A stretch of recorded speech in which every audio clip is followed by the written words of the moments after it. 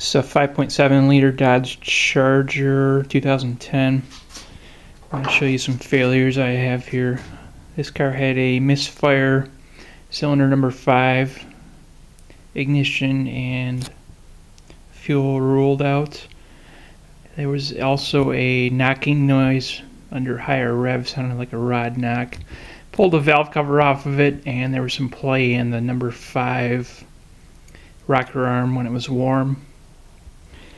So I figured it could have been one of 3 things. Loose valve seat that's starting to drop, which is common on these, or I've seen them before. Another issue was possible collapse of the lifter, and the third one was camshaft failure. So after I pulled the head off, pulled the lifter out, this one here, cylinder number 5, I've got this. The roller follower is locked up on it, and the camshaft wore a spot right there. And here's the camshaft. As you can see, there's a huge groove in there.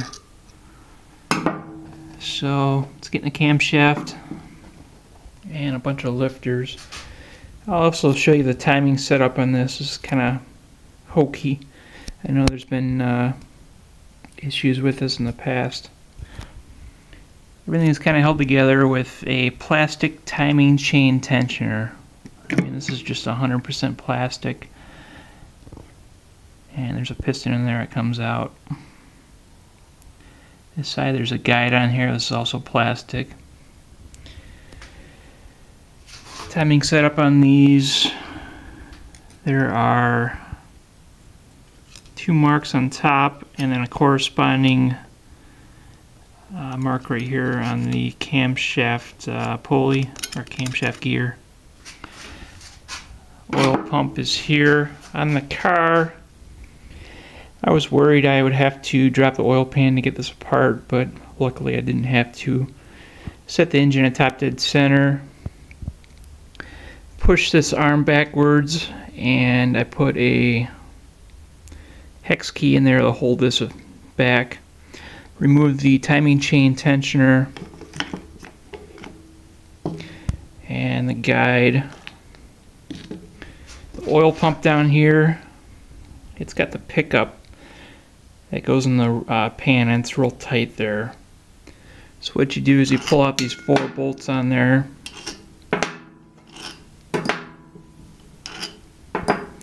And this oil pump actually turns like this while in the car, and you can unbolt the pickup here and then just let it sit in the oil pan. So this comes off here, and you've got your lower gear here. There's also 1 mark down there at the bottom. It's hard to see. Let me see if I can light this up a hair.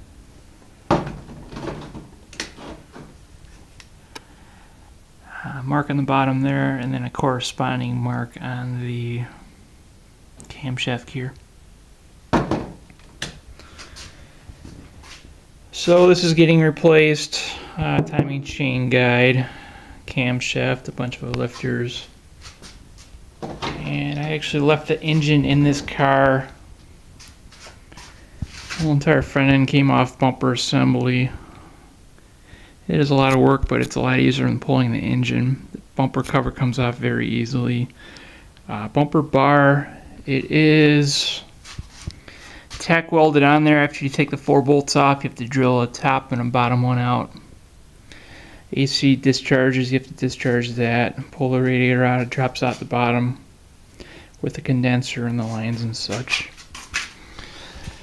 Oil pump pickup. That's what I was talking about. It's kind of hard to get in there. Camshaft is out. Got both cylinder heads off. This valve cover over here, the passenger side, is really a tight squeeze getting out. You have to really wiggle it past that harness in there. So we'll see if I can get this engine up and running again. It's a very, very pricey engine. So I'll put a camshaft into it and see what happens. Feel free to comment on this